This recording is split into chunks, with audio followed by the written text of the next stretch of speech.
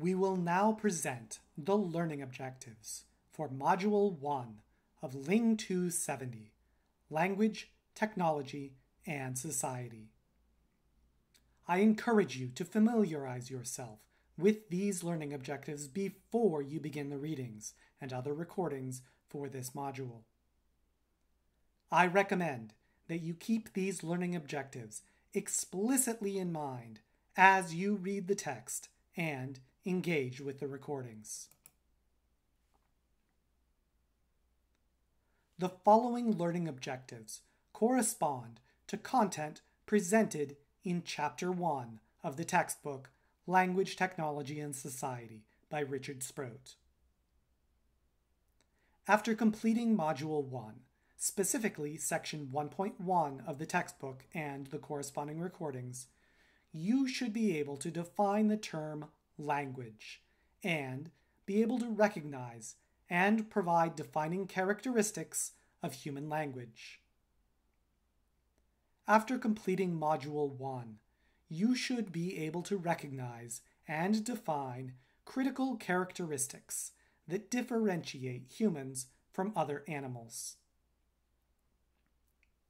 After completing Module 1, specifically Section 1.2 of the textbook and the corresponding recordings, you should recognize and be able to define the pictographic theory of language origins, and be able to recognize and provide a critical argument against this theory.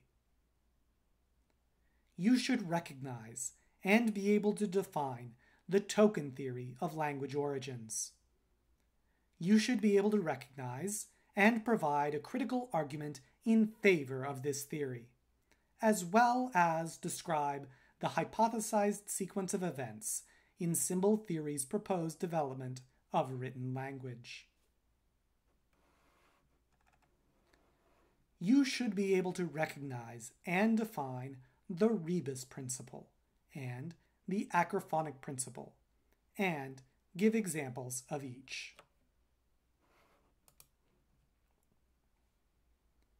Next, we will consider the learning objectives relating to content presented in Chapter 2 of the textbook. After completing Module 1, you should recognize and be able to explain the relationships between the following three concepts, namely systems of symbols, writing, and language. You should recognize and understand that all symbol systems depend on conventions for meaning. You should recognize and be able to provide specific examples of proposed symbol systems that attempted to diverge from specific languages and from existing conventions, and provide meaningful critiques of the shortcomings of these proposed systems. Finally, you should recognize that writing is a technology.